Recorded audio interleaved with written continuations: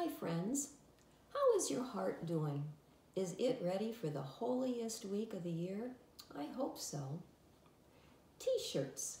I think it's fascinating what you can learn about people from what is on their t-shirts. You can see what their jobs are, what schools they go to, or where their favorite vacation spots are. Or someone must really like music. And here, a true nature lover.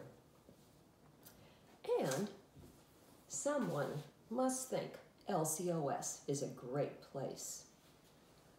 What you wear on the outside is pretty important. It sends a message that says who you are and what you are all about.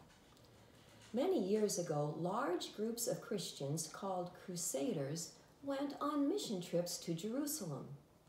Their mission is another story for another time, but Jerusalem was a very important place for them, just like it is for us today. Because on the day we call Palm Sunday, Jesus rode into Jerusalem on a donkey. On the day we call Good Friday, Jesus was crucified on a cross just outside of Jerusalem. And on the day we call Easter Sunday, Jesus rose again from a tomb near Jerusalem.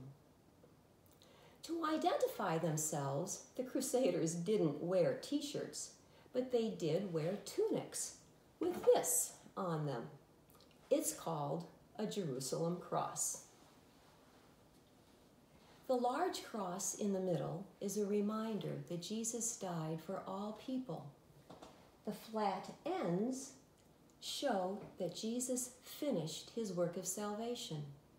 The 4 small crosses are a sign that the good news of God's love should be spread to the 4 corners of the earth. Most of us probably will not go to Jerusalem, but we do know what Jesus did there. And because of his dying and rising again, God can claim us as his dearly loved children. Now we need to go out from wherever we are and share the amazing gospel of God's love and grace with everyone we meet. You may wear a cross on a necklace or a pin, or even on a t-shirt. But the most important place to keep it is in your heart. Then you will be ready for Holy Week and all the weeks to come. Next week, we will learn about 1 more cross. Well, actually 2. So see you then, and remember, another word for cross is love.